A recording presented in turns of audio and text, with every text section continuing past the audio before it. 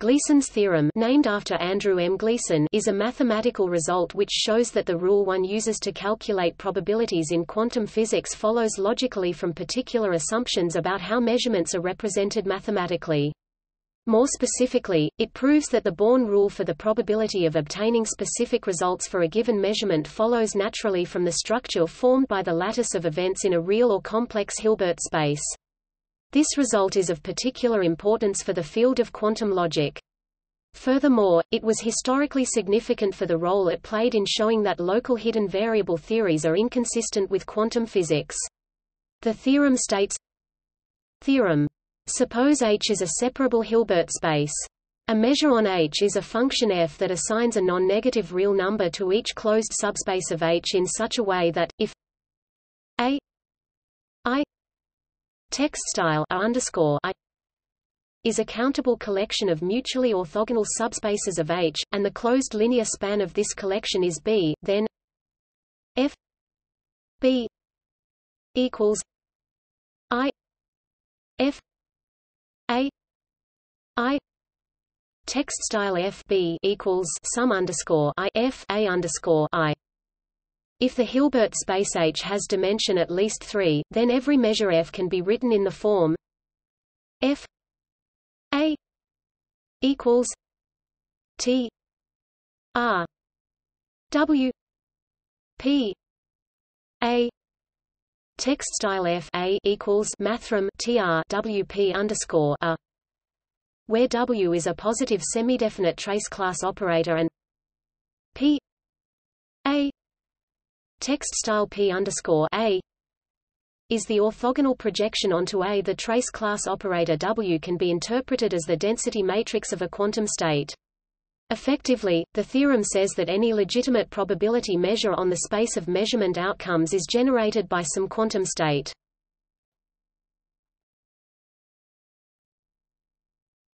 Topic overview. Consider a quantum system with a Hilbert space of dimension 3 or larger, and suppose that there exists some function that assigns a probability to each outcome of any possible measurement upon that system. The probability of any such outcome must be a real number between 0 and 1 inclusive, and in order to be consistent, for any individual measurement the probabilities of the different possible outcomes must add up to 1. Gleason's theorem shows that any such function, that is, any consistent assignment of probabilities to measurement outcomes, must be expressible in terms of a quantum mechanical density operator and the Born rule. In other words, given that each quantum system is associated with a Hilbert space, and given that measurements are described by particular mathematical entities defined on that Hilbert space, both the structure of quantum state space and the rule for calculating probabilities from a quantum state then follow. For simplicity, we can assume that the dimension of the Hilbert space is finite. A quantum mechanical observable is a self-adjoint operator on that Hilbert space. Equivalently, we can say that a measurement is defined by an orthonormal basis, with each possible outcome of that measurement corresponding to one of the vectors comprising the basis. A density operator is a positive semidefinite operator whose trace is equal to 1.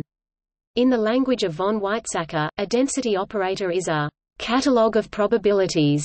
For each measurement that can be defined, we can compute the probability distribution over the outcomes of that measurement from the density operator.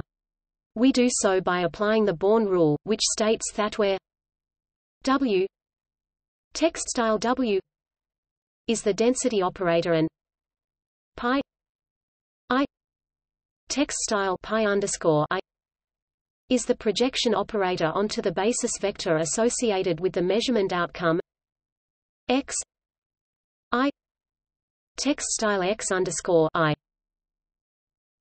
Let f text style f be a function from projection operators to the unit interval with the property that, if a set pi I text style pi underscore I are projection operators sum to the identity matrix, that is, if they correspond to an orthonormal basis, then such a function expresses an assignment of probability values to the outcomes of measurements, an assignment that is non-contextual.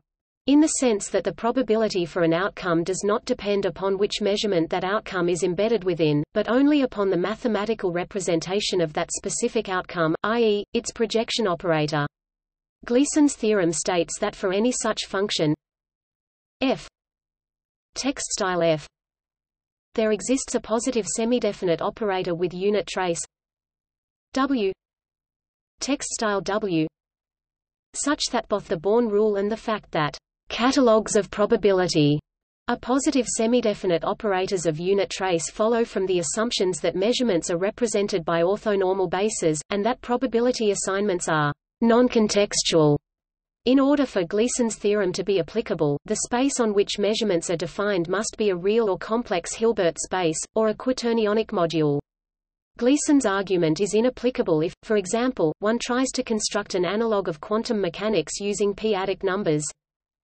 Another way of phrasing the theorem uses the terminology of quantum logic, which makes heavy use of lattice theory. Quantum logic treats quantum events or measurement outcomes as logical propositions, and studies the relationships and structures formed by these events, with specific emphasis on quantum measurement. In quantum logic, the logical propositions that describe events are organized into a lattice in which the distributive law, valid in classical logic, is weakened, to reflect the fact that in quantum physics, not all pairs of quantities can be measured simultaneously. The representation theorem in quantum logic shows that such a lattice is isomorphic to the lattice of subspaces of a vector space with a scalar product. It remains an open problem in quantum logic to constrain the field K over which the vector space is defined. Soller's theorem implies that, granting certain hypotheses, the field K must be either the real numbers, complex numbers, or the quaternions. We let A represent an observable with finitely many potential outcomes, the eigenvalues of the Hermitian operator A, i.e. alpha 1, alpha 2, alpha 3, alpha n. Display style alpha underscore 1, alpha underscore 2, alpha underscore 3, l dots, alpha underscore n. An event, then, is a proposition x I display style x underscore I, which in natural language can be rendered the outcome of measuring A on the system is alpha I display style alpha underscore I. Let H denote the Hilbert space associated with the physical system, and let L denote the lattice of subspaces of H. The events x I display style x underscore I generate a sublattice of L which is a finite Boolean algebra, and if n is the dimension of the Hilbert space, then each event is an atom of the lattice L. A quantum probability function over H is a real function P on the atoms in L that has the following properties: P 0 equals 0, display style P 0 equals 0, and P y 0, display style P y geq 0, for all y element of L display style y in L j equals 1 n p x j equals 1. Display style sum underscore j equals 1 caret n p x underscore j equals 1. If x 1 x 2 x 3 x n display style x underscore 1 x underscore 2 x underscore 3 l dots x underscore n are orthogonal atoms. This means for every lattice element y, the probability of obtaining y as a measurement outcome is known, since it may be expressed as the union of the atoms under y. In this context, Gleason's theorem states: given a quantum probability function p over a space of dimension 3 display style geq 3, there is an Hermitian non-negative operator w on H whose trace is unity, such that p x equals x W x display style p x equals Langle math BF x W math BF x wrangle for all atoms x element of L display style x in L, where display style Langle wrangle is the inner product, and x display style math BF x is a unit vector along x display style x. As one consequence, if some x 0 display style x underscore 0 satisfies p x 0 equals 1 display style p x underscore 0 equals 1, then W is the projection onto the complex line spanned by x 0 display style x underscore 0 and p x equals x 0 x 2 display style p x equals left Langle math BF x underscore 0 math BF x wrangle right caret 2 for all x element of L display style x in L.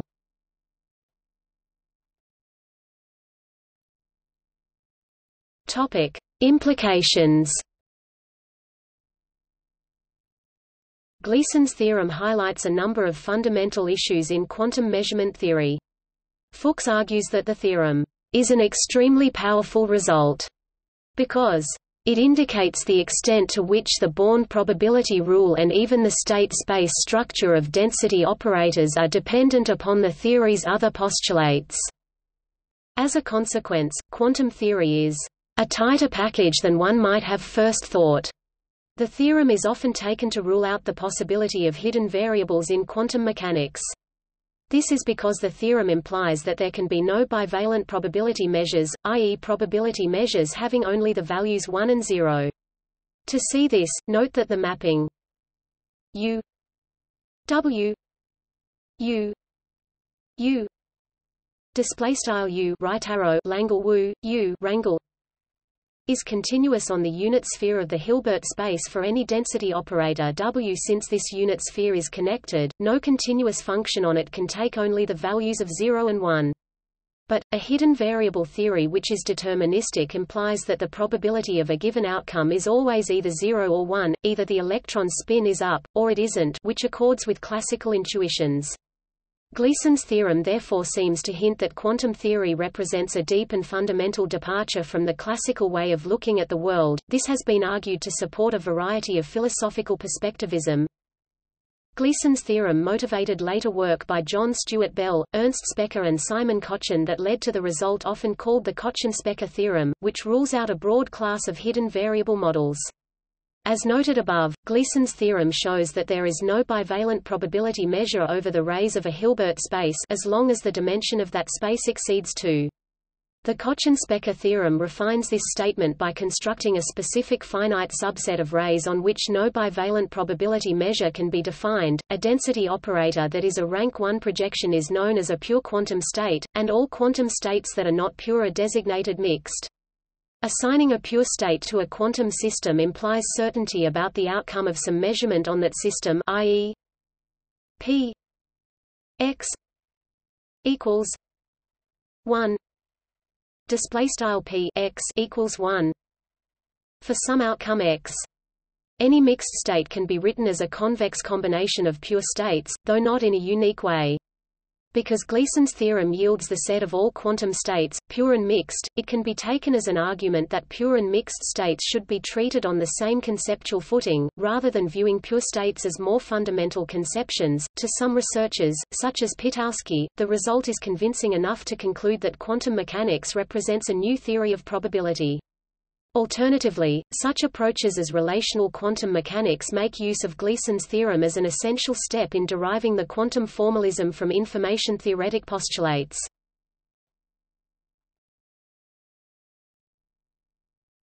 Topic: Outline of Gleason's proof.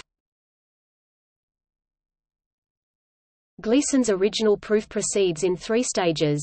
In Gleason's terminology, a frame function that is derived in the standard way, i.e., by the Born rule from a quantum state, is regular.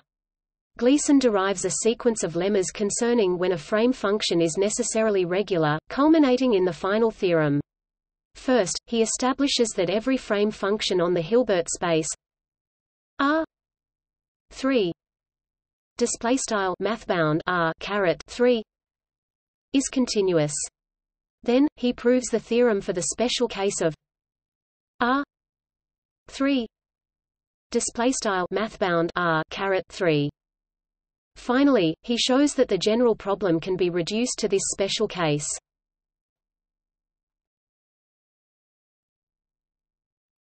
Topic: Generalizations.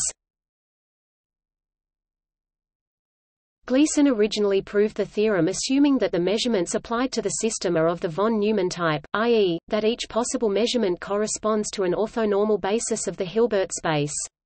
Later, Bush, and independently Caves et al., proved an analogous result for a more general class of measurements, known as positive operator-valued measures (POVMs). The proof of this result is simpler than that of Gleason's, and unlike the original theorem of Gleason, the generalized version using POVMs also applies to the case of a single qubit, for which the dimension of the Hilbert space equals 2. This has been interpreted as showing that the probabilities for outcomes of measurements upon a single qubit cannot be explained in terms of hidden variables, provided that the class of allowed measurements is sufficiently broad. Gleason's theorem, in its original version, does not hold if the Hilbert space is defined over the rational numbers, i.e., if the components of vectors in the Hilbert space are restricted to be rational numbers, or complex numbers with rational parts. However, when the set of allowed measurements is the set of all POVMs, the theorem holds. The original proof by Gleason was not constructive. One of the ideas on which it depends is the fact that every continuous function defined on a compact space obtains its minimum. Because one cannot in all cases explicitly show where the minimum occurs, a proof that relies upon this principle will not be a constructive proof. However, the theorem can be reformulated in such a way that a constructive proof can be found. Gleason's theorem can be extended to some cases where the observables of the theory form a von Neumann algebra.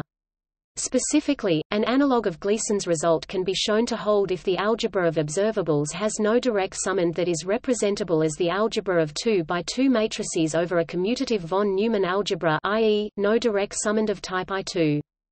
In essence, the only barrier to proving the theorem is the fact that Gleason's original result does not hold when the Hilbert space is that of a qubit.